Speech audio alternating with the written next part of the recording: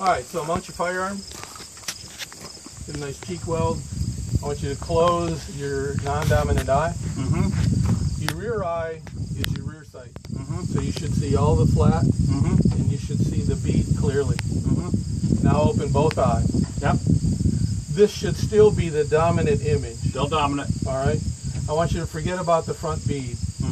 When the bird comes up, I want you to cover the bird with the barrel. Okay. Don't think about it. Just look at the bird. Follow the bird. When the barrel covers the bird, press the trigger. Does that make sense? All right. Sounds good. Let's go shoot.